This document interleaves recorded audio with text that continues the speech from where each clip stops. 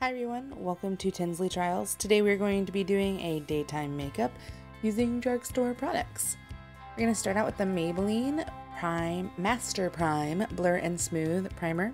We're going to put this anywhere you have larger pores or maybe want a smoother surface, which for me is basically everywhere. I really like this primer. It's a little bit hydrating, but really great for oily skin. Then we're going to take our Real Techniques Miracle Complexion Sponge. This is my favorite on the market right now. I do get this sponge wet and make sure you clean it before you use it the first time. Then I'm going to apply the Maybelline Fit Me Matte and Poreless Foundation to my face using my fingers. And some days I use my fingers to do this, other days I apply it completely with the sponge off the back of my hand. What you do is up to you. You do you, girl. And then take the Real Complexion sponge. You're going to do it in dabbing motions. Oh, I hurt myself. I forgot about that. So then we're going to, in dabbing motions, we're just going to spread this around our face. And we don't want to use swiping motions because when you swipe with a sponge, you're moving the product around and you want to keep it exactly where you put it. That really helps our coverage. And I really focus around my eyes because I have some dark circles and I want to work those out. Then I'm going to take a little bit more on the back of my hand, and because I'm really hard to color match because of the pink undertone to my skin, I'm going to really work down onto my neck and a little bit of my ear to really help keep from having that line from our foundation that's like obvious. Oh my gosh, what is she doing with her life? That, you know what I'm talking about. You know. Then we're going to take this NYX HD Concealer in CW-01. I do like to apply this first with my finger off of the wand because the wand's a little hard, and so then I put that under my eye. And I feel like I get a little bit better coverage if I go with my finger and then I take the wand and layer on top of it.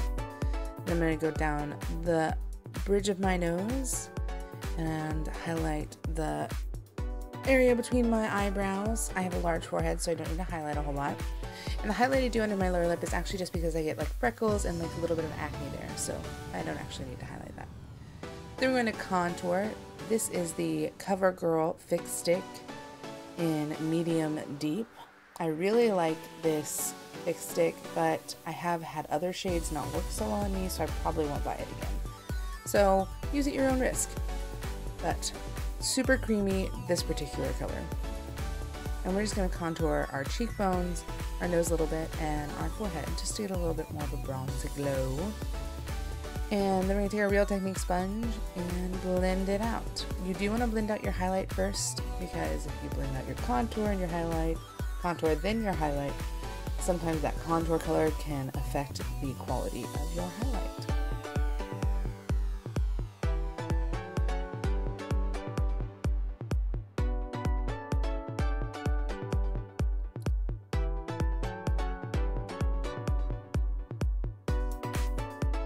And when you're blending out your contour, you want to make sure that you're blending up from the contour. You don't want to blend down because then you're kind of messing with the line that you've created with your contour.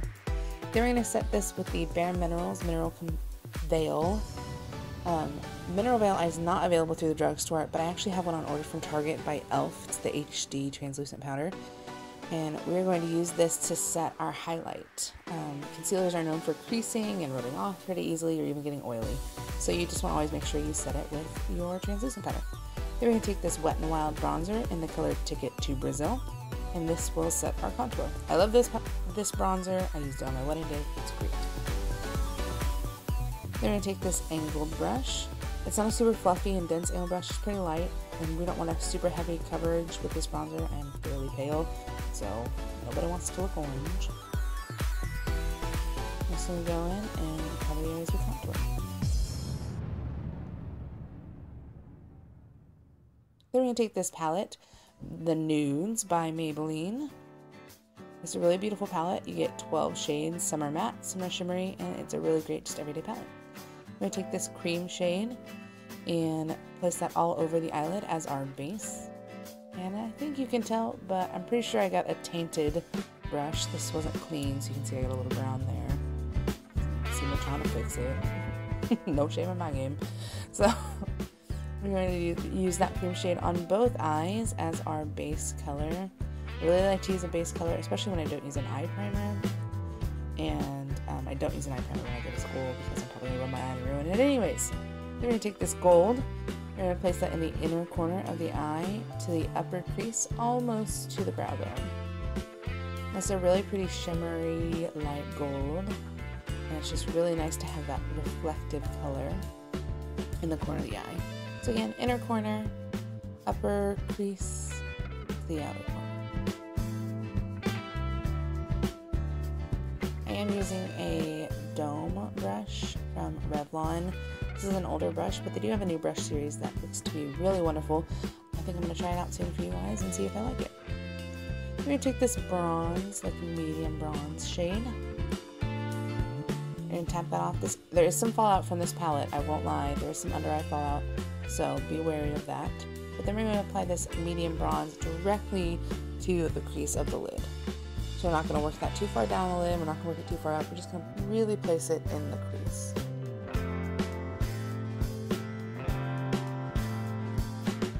Again, tap the fallout, and then, whoo, Nelly. Way too much product right there. And I'm just going to try and blend that out a little bit.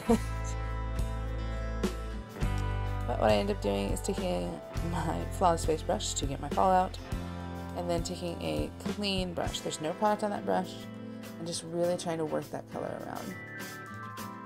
Great thing about makeup is it's all temporary.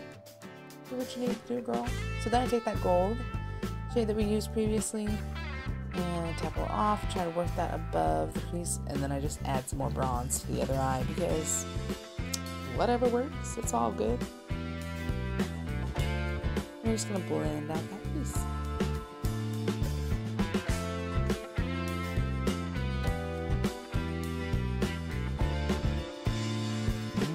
This is a flat top cylinder brush, and these are really great. This is clean. This is really great for like blurring the lines in between shades. I was really having a struggle over there with that eye.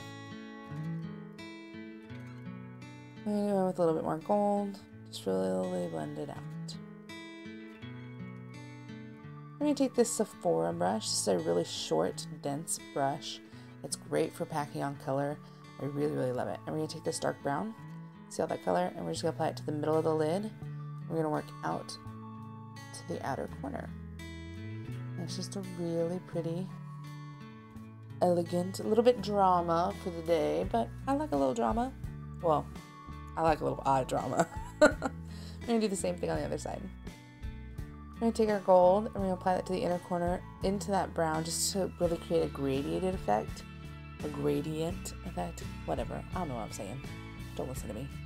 Then we're going to take this Brow Precise Eyebrow Pencil in Auburn. I am a natural redhead, but the color you see in this video is not my natural color. But I still use Auburn for my brows. And my brows are a little bit of a struggle right now. I don't even want to talk to you through this tutorial, honestly. So, I'm between brow ladies. I moved recently, and it's just a struggle. I don't want to talk about it. Anywho, my brows end up not being even at all. This brow pencil actually really is wonderful. It applies beautifully, but my brow tutorial is basically put color on brows. You guys have got it, right? We're going to take the spoolie that I dropped. We're going to take this spoolie and we're going to just work it over the eyebrow and make sure they look a little bit more natural. Not even though, because God forbid anybody in this world have even eyebrows. Then we're going to take the Mary Kay Original Black highlighter and I'm going to apply this to my Wonderline. That's not a word. My waterline. And I really love this liner. I've been using it for a while and it just stays all day. And it's truly black. The blackest black.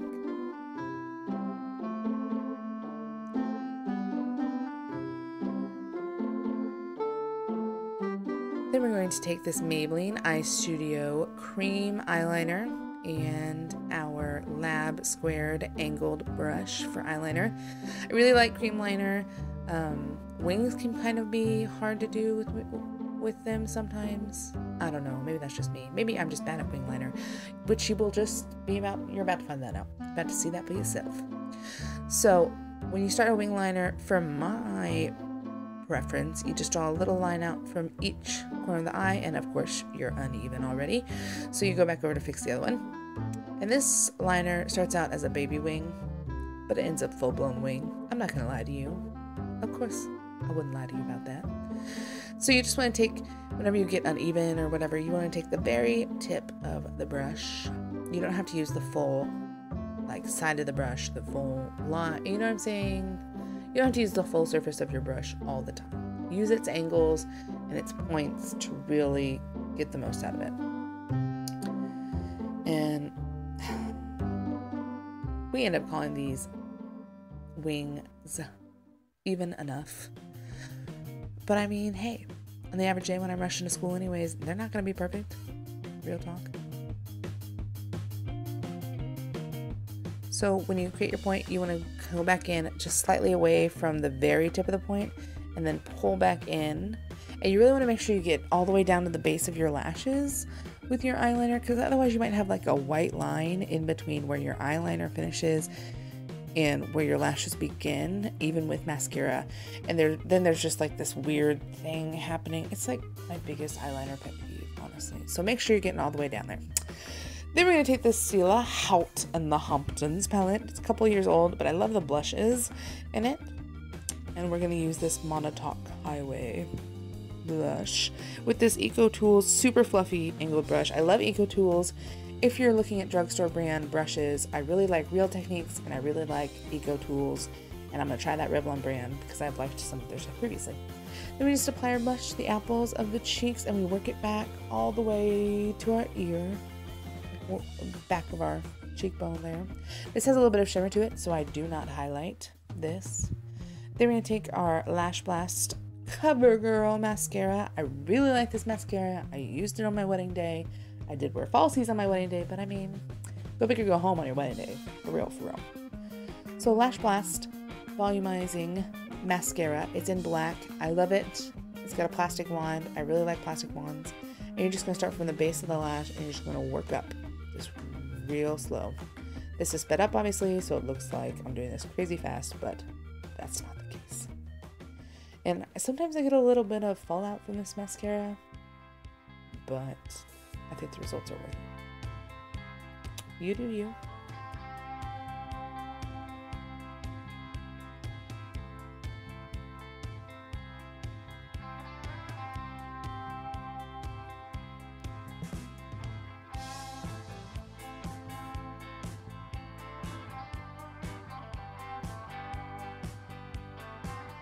I was really going for glamorous lashes.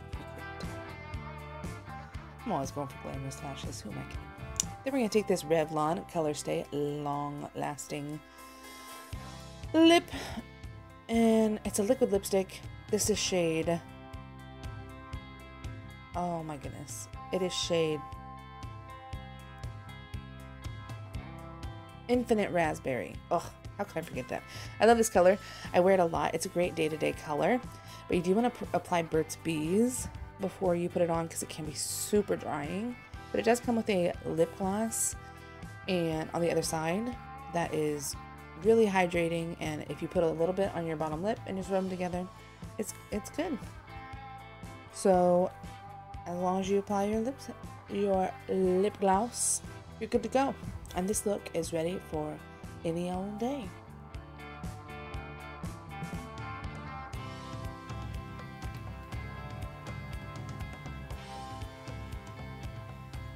That's all she wrote, kids.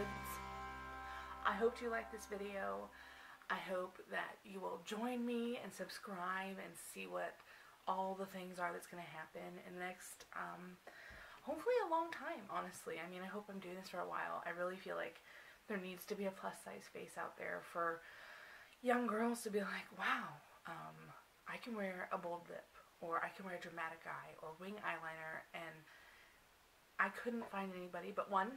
There's Georgina, and I will put a link to her YouTube channel below because I love her, and she's plus size and beautiful, and she's also happens to do some modeling. So if you want to meet Georgina and see all the beautiful, stunning that is she, She's based out of, I think, the UK, but she's gorgeous, and she's just phenomenal. I'll link you to her, but please subscribe to the channel and ask questions and get involved. And I love you guys already. I'm so excited to see what is going to happen with this. And yeah, thanks for watching, and if you like this video, give it a thumbs up or share it with your friends. Please subscribe to my channel. I'm going to try and put out, I think I'm trying for, 8 videos a month. Freya. That cat, though. I think I'm going to try for 8 videos a month, and it's going to be great. But, yes, Lauren. Okay. That's it, everybody. That's a wrap. Thanks for watching. Bye.